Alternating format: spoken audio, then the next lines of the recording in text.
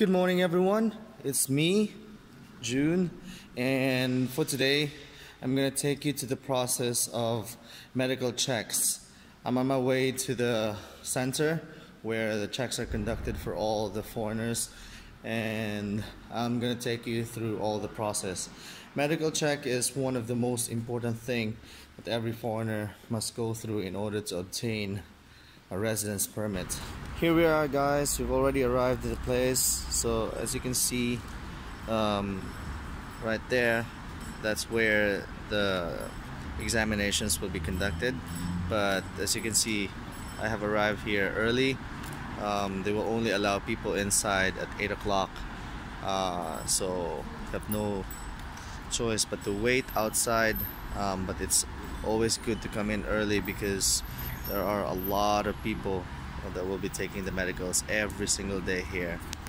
So one advice for you is to come in early. It doesn't matter if you have to wait outside. So this is how the inside of the examination hall would look like.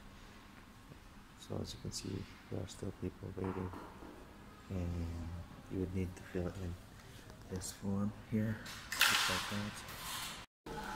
So as you can see here, all of these people are filling in the forms, and after that one they will have to go to that line and wait to be registered into the system.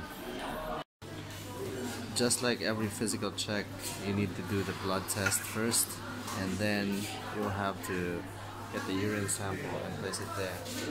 Hey, medical is finally done.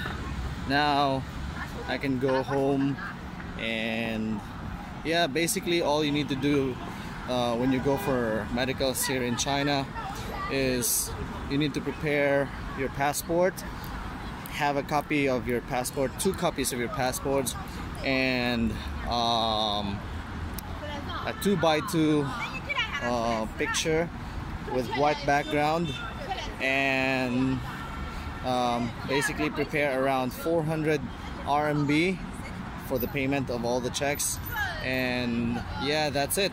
And when you go up, once you're done with the